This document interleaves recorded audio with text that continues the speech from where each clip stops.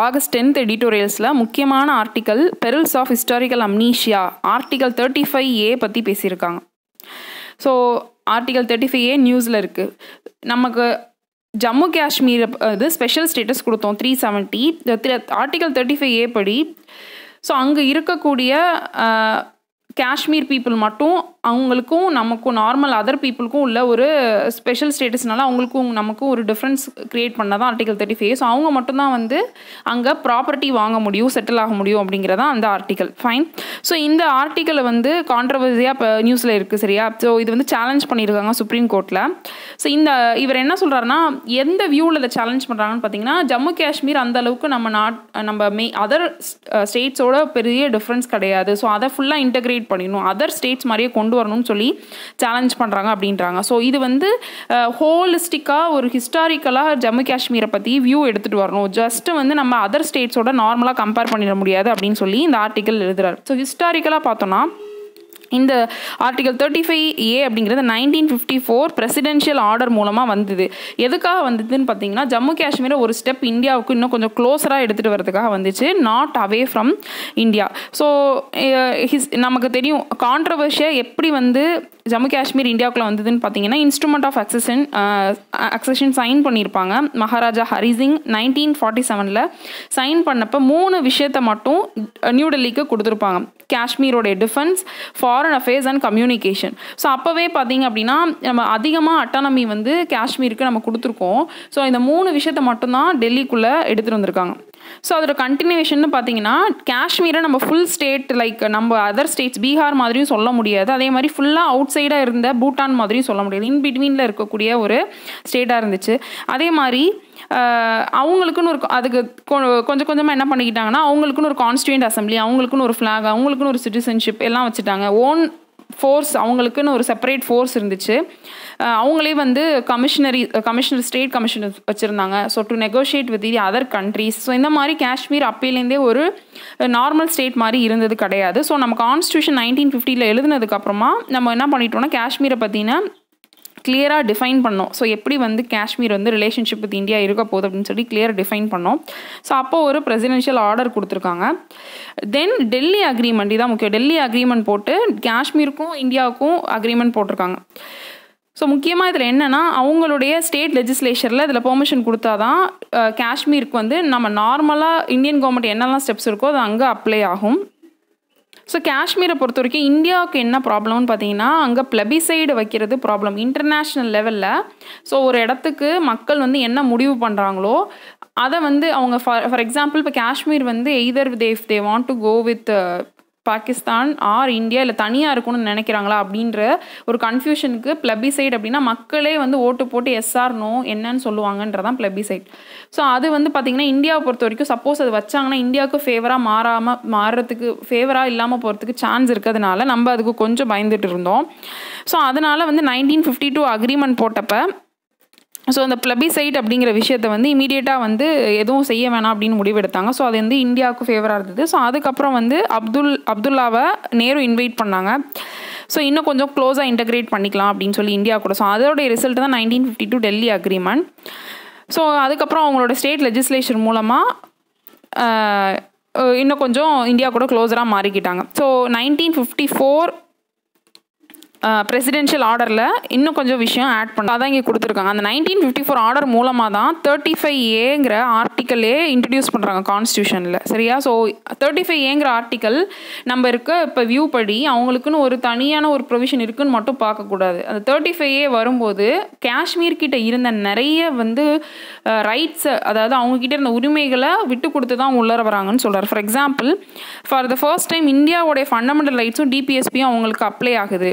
So அதே மாதிரி மோர் power, ஸ்டேட்டோடைய நிறைய பவர்ஸ் வந்து விட்டு கொடுத்து உள்ளர வராங்க. இந்தியாவுடைய சுப்ரீம் கோர்ட் ஜூரிஸ்டிக்ஷன் இதுக்கு முன்னாடி காஷ்மீரில் அப்ளை ஆகாமல் இருந்துச்சு, இப்போ அப்ளை ஆகுது. ஸோ இது எல்லாமே அவங்க வந்து விட்டுட்டு தான் வந்து இந்தியாவுக்கு வராங்க, சரியா? ஸோ ஒன்லி ஒன் திங், அந்த ப்ராப்பர்ட்டி ரைட்ஸ் மட்டும் அங்கே உள்ள சிட்டிசன்ஸ் தான் என்ஜாய் பண்ண முடியுங்கிறது தான் இப்போ அதுக்கப்புறம் 1954 அக்ரிமெண்ட்டுக்கு அப்புறம் நெகோஷியேட் பண்ணுது. ஸோ இதில் ஃபைனலாக என்ன சொல்கிறாருன்னா, இந்த ஒன்லி மீனிங்ஃபுல் ஸ்டேட்டஸ் இப்போ வந்து பார்த்தீங்கன்னா காஷ்மீர் அப்படிங்கிறதுக்கு தனியாக தெரியறதுக்கு ஒரே ஒரு விஷயம் அந்த ஆர்டிகல் 35A தான். மித்தபடி எதுவுமே அவங்கக்கிட்ட இல்லை. ஸோ இது வந்து ஒரு broken ப்ராமிஸ். நம்ம வந்து இதை வந்து அவங்களுக்கு இருக்கக்கூடிய பெரிய ஸ்பெஷல் ஸ்டேட்டஸ் எல்லாம் கன்சிடர் பண்ண வேணாம். நம்ம ஒரு ப்ராமிஸ் கொடுத்து தான் அவங்களை உள்ளர எடுத்துகிட்டு வரோம். So we have to consider it as a broken promise அப்படின்றாரு. ஸோ இதுக்கப்புறம் இது ஏதாவது நீங்கள் சேஞ்ச் பண்ணணும்னு நினச்சா கூட அதை ஒரு டெமோக்ராட்டிக் முறையில் எடுத்துகிட்டு வாங்க. டிரான்ஸ்பரண்ட் அண்ட் டெமோக்ராட்டிக் ப்ராசஸ், பீப்புளோட வில்லில் எடுத்துகிட்டு வாங்க. நம்மளே டிசைட் பண்ணக்கூடாது, ஜுடிஷியரி ஸோ எக்ஸிக்யூட்டிவ் டிசைட் பண்ண வேணான்னு சொல்கிறாங்க. ஸோ இந்த ஆர்டிக்கலை பொறுத்த வரைக்கும் ஆர்டிகல் 35A எப்படி எவால்வ் ஆனிச்சுன்னு பேசியிருக்கோம். ஸோ ஜம்மு காஷ்மீரோட ஹிஸ்ட்ரி படி இன்ஸ்ட்ருமெண்ட் ஆஃப் அக்சஷன் படி உள்ளர வருது. 1952 ஒரு பிரசிடென்ஷியல் ஆர்டர், அதுக்கப்புறம் 1954 ஆர்டர் போட்டு தான் 35A மூலமாக உள்ளர வருது. ஸோ 35A வரும்போது Kashmir has given many rights and then it came and join with இந்தியாங்கிறத புரிஞ்சுக்கணும். Next article welcome retreat. So இது பார்த்தீங்கன்னா financial resolution and deposit insurance bill, இந்த FRDI பில் வந்து இருந்துச்சு. ஸோ இதுக்கு நிறைய அப்போசிஷன் இருந்ததுனால கவர்மெண்ட் இதை நாங்கள் திருப்பி வாங்கிக்கிறோம்னு சொல்லி பேசுகிறாங்க. ஸோ எதனால் அந்த அப்போசிஷன் பார்க்கணும். ஸோ இந்த பில்லை பொறுத்த வரைக்கும் எதுக்காக எடுத்துகிட்டு வராங்கன்னு பார்த்தீங்கன்னா, ரீசெண்டாக நம்ம பேங்கிங் செக்டார் நிறைய ப்ராப்ளமில் இருக்குது. ஃபைன். ஸோ NPA ப்ராப்ளம் இருக்குது. அது ஃபெயில் ஆனிச்சுன்னா என்ன ஆகும் அப்படிங்கிற கொஷின்ஸ் இருக்குது. ஸோ அதுக்காக தான் கவர்மெண்ட் வந்து என்ன ஸ்டெப்ஸ் எடுத்துகிட்டு வராங்கன்னு பார்த்தீங்கன்னா, பேங்க்ரப்சி கோட் எடுத்துகிட்டு வராங்க. சரியா? ஸோ நம்ம போடுற டெபாசிட்ஸ் இருக்கு இல்லையா, நம்ம பேங்க்கில் போடுற டெபாசிட் வந்து பேங்க் மேலே ஒரு ட்ரஸ்ட்டில் தான் நம்ம அந்த டெபாசிட் போடுறோம். சப்போஸ் பேங்க் எந்த வகையிலையும் கொலாப்ஸ் ஆகாது, சப்போஸ் ஆனால் கூட நமக்கு அந்த மணி கிடச்சிரும். ஸோ அந்த ஒரு ட்ரஸ்ட்டில் தான் நம்ம போடுறோம். So deposit insurance and credit guarantee corporation தான் நமக்கு அந்த இன்சூரன்ஸை நமக்கு வந்து தரது. ஃபைன். ஸோ இப்போ இந்த பில்லை பொறுத்த வரைக்கும் என்னன்னு பார்த்தீங்கன்னா, இந்த FRDI பில்லை பொறுத்த வரைக்கும் ஒரு ப்ரொவிஷன் அதில் இருக்குது, பெயில் இன் கிளாஸ் அப்படின்னு இருக்குது. என்ன விஷயம்னா, ஸோ இந்த பில்லில் இருக்கக்கூடிய அந்த பெயில் இன் கிளாஸ் தான் இப்போ ப்ராப்ளமாக இருக்குது. ஸோ நார்மலாக டெபாசிட்டர்ஸ் வந்து நம்ம போடுற பணம் ரிஸ்க் ஆகுறதுக்கு சான்ஸ் இருக்கு இல்லையா. ஸோ இந்த பில்லில் என்ன சொல்கிறாங்கன்னா, ஸோ அட் ரிஸ்க் பேங்க் வந்து சப்போஸ் வந்து டிஸ்ட்ரெஸ் ஏதாவது ஒரு ப்ராப்ளம் ஆகி அவங்க வந்து கடைசியாக வந்து கடன் சுமையால் பேங்க் வந்து மூடுற நிலமை வருது, டிஸ்ட்ரெஸ் இருக்குது அப்படின்னா, அந்த ரிஸ்க்கை வந்து அட் டைம்ஸ் மேபி வந்து அந்த டெபாசிட்டர் மேலேயே லாஸ் வந்து அவங்க தலையில் விழுறதுக்கு சான்ஸ் இருக்குது. So chance இருக்குன்றதான் problem. ஸோ இதனால் டெபாசிட்டர்ஸ் வந்து பயப்படுவாங்க. நார்மலாகவே இந்த ட்ரஸ்ட்டை பேஸ் பண்ணி தான் இந்த பேங்கிங் சிஸ்டமே ரன் ஆகிட்டு இருக்கு. ஸோ அந்த ட்ரஸ்ட்டை பிரேக் பண்ணுற மாதிரி இருக்கக்கூடிய கிளாஸ் அப்படிங்கிறதுனால பயங்கரமாக பப்ளிக் அப்போசிஷன் வருது. சரியா? ஸோ இதனால தான் இந்த ப்ராப்ளம் வந்து பெருசானுச்சு. ஸோ கவர்மெண்ட்டும் இதை வந்து ரீபேக் பண்ணுறாங்க. இவங்க என்ன ஆர்கியூ பண்ணாங்கன்னா, நிறைய சேஃப்கார்ட்ஸ் இருக்குது அப்படின்னு சொல்லி பண்ணாங்க. பட் வந்து அது பெருசாக வந்து மக்கள்கிட்ட ஏற்றுக்க முடியல. ஸோ என்ன பண்ணணும், வாட் டு டூ, சொல்யூஷன் என்னன்னு பார்த்தீங்கன்னா, இதுக்குன்னு ஒரு ஸ்பெஷலைஸ்டான ஒரு முறையை நம்ம கையாளணும். சரியா? ஸோ பேங்க் வந்து failure can post overall financial stability. So banking sector தான் எக்கனாமிக்கு பேஸ். ஸோ அதோடைய ஸ்டெபிலிட்டிக்கு வந்து நீங்கள் தனியாக ஏதாவது ஒரு முறையில் நீங்கள் கையாளணும் அப்படின்னு சொல்கிறாங்க. ரெண்டாவது விஷயம், ஆல்ரெடி இருக்கக்கூடிய இன்சால்வென்சி பேங்க்ரப்சி கோடோடைய ப்ராக்ரஸை இவால்வேட் பண்ணுறதுக்கு ஒரு மெக்கானிசம் கொண்டு வாங்க. அதே மாதிரி நம்ம சொன்ன மாதிரி deposit insurance and credit guarantee corporation இருக்கு இல்லையா, இதை இன்னும் கொஞ்சம் ஸ்ட்ரென்தன் பண்ணணும் அப்படின்னு சொல்லி பேசுகிறாங்க. ஸோ இந்த DICGCயை பொறுத்த வரைக்கும் 1 lakh வரைக்கும் உங்களுக்கு கேரண்டி இருக்குது. சப்போஸ் பேங்க் டிஸ்ட்ரெஸில் இருந்தால் கூட 1 lakh வரைக்கும் நீங்கள் போட்ட பணம் உங்களுக்கு திருப்பி கொடுக்கப்படும். ஸோ இன்னும் கொஞ்சம் அது ஸ்ட்ரென்தன் பண்ணணும்னு பேசுகிறாங்க. ஸோ இந்த ஆர்டிக்கலை பொறுத்த வரைக்கும் FRDI பில், அந்த பில்லை ஏன் வந்து திருப்பி ரீபேக் பண்ணாங்கன்றது தான் அந்த ஆர்டிக்கல். ஸோ பெயில் இன் கிளாஸ்ன்னு ஒரு விஷயம் இருக்கு இல்லையா, ஸோ அதனால் ஸோ பேங்கிங் ரிஃபார்ம்ஸ்ன்னு கொஷின் கேட்கலாம். ஸோ அதில் வந்து இந்த FRDI பில்லை ஸ்ட்ரென்தன் பண்ணணும். இல்லைனா இங்கே நம்ம பார்த்தோம்ல டு டூ அப்படிங்கிறதையும் நம்ம அந்த பாயிண்டில் நம்ம சேர்த்துக்கலாம். ஃபைன். ஸோ கோலிஸ் மூமெண்ட் தேவையில்லை. நெக்ஸ்ட் வந்து questions of faith at Ayodhya. So இது 2 days முன்னாடி ஒரு ஆர்டிக்கல் வந்துருந்துச்சு. அதாவது எசென்ஷியாலிட்டி ஆஃப் மாஸ்க் வந்து எந்த அளவுக்கு எசென்ஷியாலிட்டி அப்படின்னு சொல்லி பேசியிருப்பாங்க.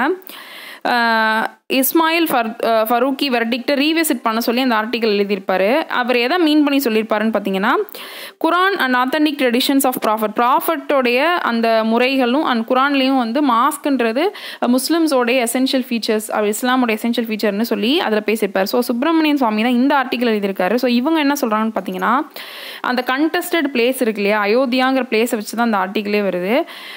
ஃபண்டமெண்டல் ரைட் டு ப்ரே அப்படிங்கிறது எல்லாருக்குமே உரியது சரியா. ஃபண்டமெண்டல் ரைட் டு ப்ரே இது எல்லாருக்குமே உரியது, even to Muslims, even to Hindus எல்லாருக்குமே.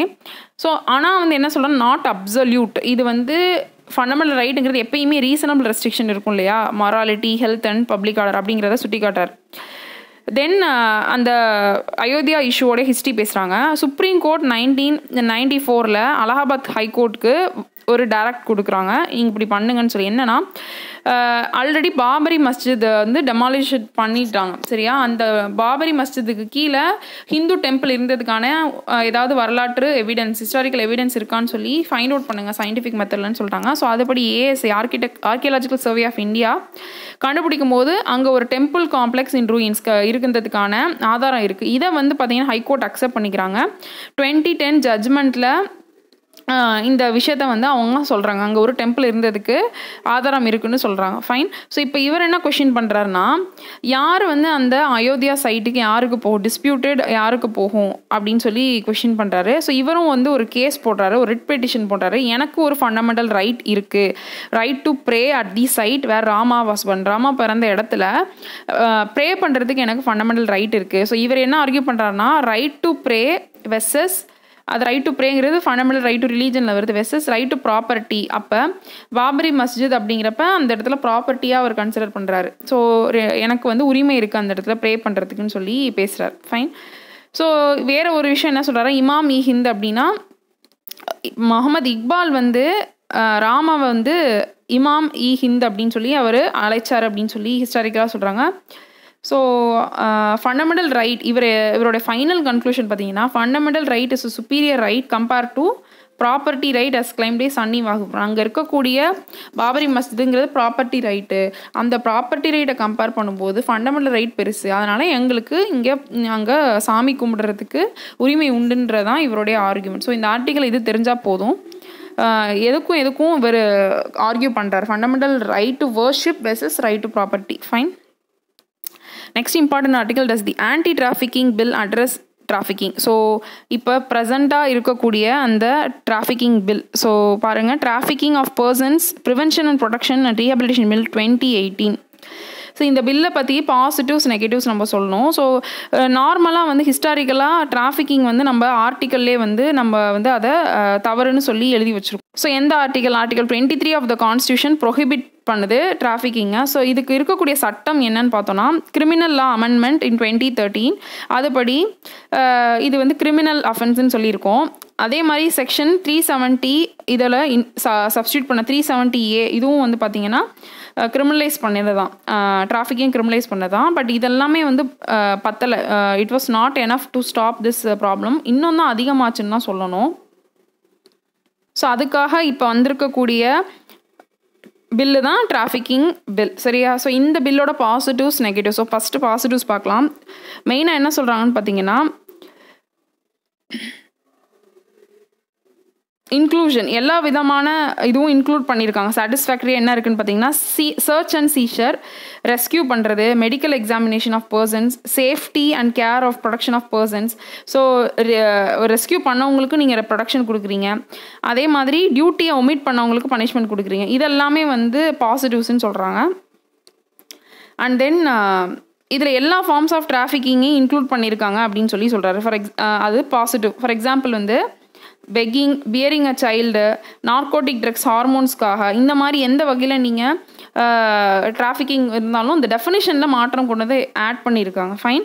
ஸோ நெக்ஸ்ட் பாயிண்ட் பார்த்தீங்கன்னா, இதுக்குன்னு வந்து சில ஸ்பெஷல் பப்ளிக் ப்ராசிக்யூட்டர்ஸை அப்பாயிண்ட் பண்ணுறாங்க டைம்லி அண்ட் எஃபிஷியண்ட்டாக அந்த கேஸை முடிக்கிறதுக்காக.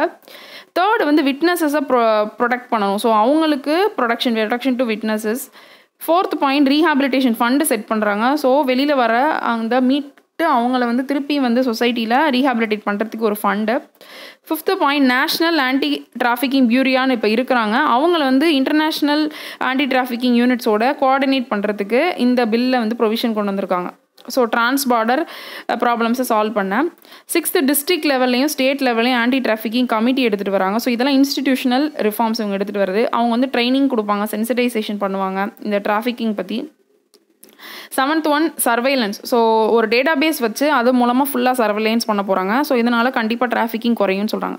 ஸோ இதுதான் இதில் இருக்கக்கூடிய பாசிட்டிவ்ஸ். இப்போ நெகட்டிவ்ஸ்னு பார்த்தீங்கன்னா என்ன ஜென்ரலாக சொல்கிறாங்கன்னா, இப்போ இருக்கக்கூடிய ப்ரொவிஷன்ஸ் எல்லாமே வந்து சர்வைலன்ஸில் தான் மெயினாக பார்க்குறீங்களே ஒழிய நீங்கள் அந்த ரூட் காஸ் ஆஃப் தி ப்ராப்ளமாக அட்டாக் பண்ணி அதை வந்து நீங்கள் சரி பண்ணுறதுக்கு பெருசாக பண்ணலைன்னு சொல்கிறாங்க. ஃபைன். ஸோ ரெண்டாவது விஷயம் என்னன்னு பார்த்தீங்கன்னா, ஆல்ரெடி நிறைய சட்டங்கள் இருக்குது, அதிலே திருப்பி ரெப்பீட் பண்ணுற மாதிரி உங்களுக்கு நீங்கள் இதை எடுத்துகிட்டு வந்திருக்கீங்க. ஸோ இது வந்து இன்னும் ஃபர்தராக வந்து காம்ப்ளிகேட் தான் பண்ணணும். யாராவது ஒருத்தவங்க இந்த டிராஃபிக்கிங் கேஸில் உள்ளர வராங்கன்னா இந்த மாதிரி லாஸே காம்ப்ளிகேட்டாக இருந்துச்சுன்னா அவங்களுக்கு தான் அது பெனிஃபிட் ஆகும்னு சொல்கிறாங்க. ஸோ அந்த மாதிரி எந்தெந்த சட்டங்கள் ரிப்பீட் ஆகுதுன்னு பார்த்தீங்கன்னா, ஆன்டி பெக்கிங் லாஸ்ன்னு ஆல்ரெடி இருக்குது. ஸோ அகெயின் வந்து ரிப்பீட் ஆகுது. அதே மாதிரி ஃபாரினர்ஸ் வந்து இமிக்ரேஷன் இல்லீகலாக வந்தாங்கன்னு பார்த்தீங்கன்னா அது பாஸ்போர்ட் ஆக்ட்லேயே இருக்குது. ஸோ இதெல்லாம் வந்து ரிப்பீட் ஆகக்கூடியது. அதே மாதிரி இன்ஃபர்மேஷன் டெக்னாலஜி ஆக்ட்லேயே நம்ம வந்து என்ன சொல்லியிருந்தாங்கன்னு பார்த்தீங்கன்னா, நீங்கள் வந்து வெப்சைட்ஸ் அண்ட் இல்லீகலாக வந்து ஃபோட்டோகிராஃப்ஸ் அந்த மாதிரிலாம் நீங்கள் சென்ட் பண்ணக்கூடாது அப்படின்னு ஐடி ஆக்ட்லேயே இருக்குது. இதை வந்து சுப்ரீம் கோர்ட் ஸ்டக் டவுன் பண்ணிட்டாங்க. ஸோ டிராஃபிக்கிங்கில் நீங்கள் திருப்பி இதே விஷயத்தை இன்க்ளூட் பண்ணியிருக்காங்க. அதாவது டிஸ்ட்ரிபியூட்டிங் அப்சின் ஃபோட்டோகிராஃப்ஸு அப்படிங்கிற வீடியோஸை வந்து டிராஃபிக்கிங் பில்லை அஃபென்ஸாக கொண்டு வந்திருக்காங்க. ஸோ இது வந்து திருப்பி வந்து சுப்ரீம் கோர்ட் கிட்ட போணுச்சுன்னா அவங்க இதே மாதிரி ஐடி ஆக்ட் மாதிரி அதை ஸ்டக் டவுன் பண்ணிடுவாங்க. ஸோ இதுதான் இந்த ஆர்டிக்கிள். ஸோ என்ன விஷயம் அப்படின்னா, பாசிட்டிவ்ஸ் வந்து நிறைய இன்ஸ்டிடியூஷனல் மெத்தட்ஸ் இருக்குது, ஃபண்ட் எடுத்துகிட்டு வராங்க. பட் நெகட்டிவ்ஸ்ன்னு பார்த்தீங்கன்னா இருக்கக்கூடிய சட்டங்கள் ரிப்பீட் ஆகுது. இதனால் வந்து உங்களுக்கு போலீஸ் அண்ட் கோர்ட்ஸுக்கு இது பெரிய தலைவலி ஆகிடும், நைட் மேர்னு சொல்கிறாங்க. ஸோ இதுதான் நெகட்டிவ்ஸ். ஸோ 2 ஆர்டிக்கிள் முக்கியம். ஒன்று 35A, இன்னொன்று anti trafficking bill. Okay, thank you friends.